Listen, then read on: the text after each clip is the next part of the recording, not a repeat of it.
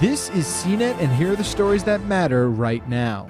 After a week's worth of criticism about the ports featured on the new MacBook Pro, Apple has responded by substantially reducing the price of USB-C adapters in the company's online store. The discount is only temporary, though. Those prices will revert to their original after the new year. Samsung is getting ready to launch its own digital assistant, and it will debut with the release of the Galaxy S8 next year. Viv, the name of the AI, will also find its way into Samsung's other products that include appliances and wearable devices.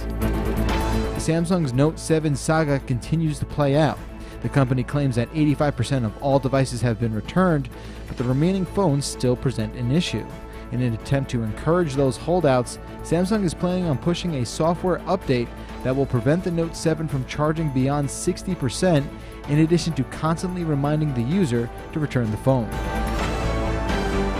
You can stay up to date with the latest by downloading the CNET Tech Today app in the Apple App Store.